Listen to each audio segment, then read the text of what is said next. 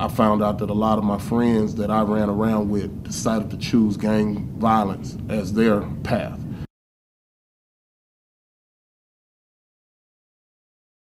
And I even lost a few friends, you know, through drive-by shootings over the summer.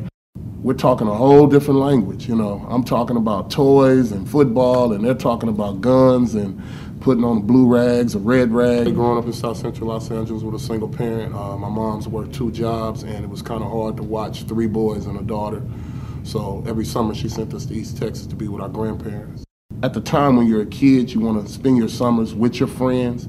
So not every summer I was happy about coming to East Texas, but once the summer was over and I got back to Los Angeles, I saw that right then and there that it was a blessing that I was in East Texas for the summer. I grew up in a negative environment where there was a lot of gun violence, a lot of prostitution, a lot of drug dealing. One particular night, it was right after a high school football game. We had won the game and we decided to go down to the Venice Beach to celebrate. And, you know, we're young and we're drinking beers and it's just me and a few football players. On Venice Beach, there's a gang called the Venice Shoreline, Crips. After being out there for maybe an hour or so, we noticed a group of guys walking up the shoreline. Next thing you know, they got up on us and they immediately pulled out their guns. A voice told me to just talk for my life. Hey man, I got my Letterman jacket on. It's obviously I don't gangbang. What I was saying touched somebody else in their crew, and he immediately came up to the front, removed the sawed-off shotgun from my chest, and told us to get off the beach. Now, that's when I knew that me coming to East Texas every summer definitely saved my life, definitely. Now, you know, I have a wife, 3 beautiful daughters, and I know I'm here for a reason. Since then, I've been doing a lot of work in corrections and residential treatment centers. One job in particular was the Gregg County Juvenile Detention Center.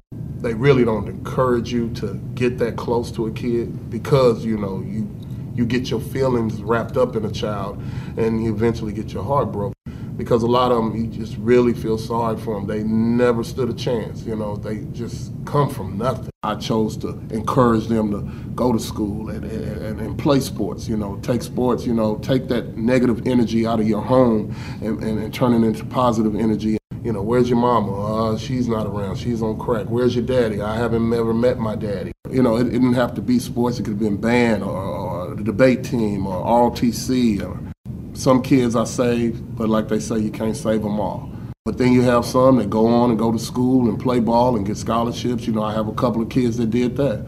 I still have family in Los Angeles, and they would love for me to move back to California with my daughters, but I've seen enough drama, violence, drug use, gangbanging to last a lifetime. As parents, we're here to protect our kids, and I'm protecting my kids by not exposing them to that. I'm always striving for more out of life because I wasn't supposed to be here.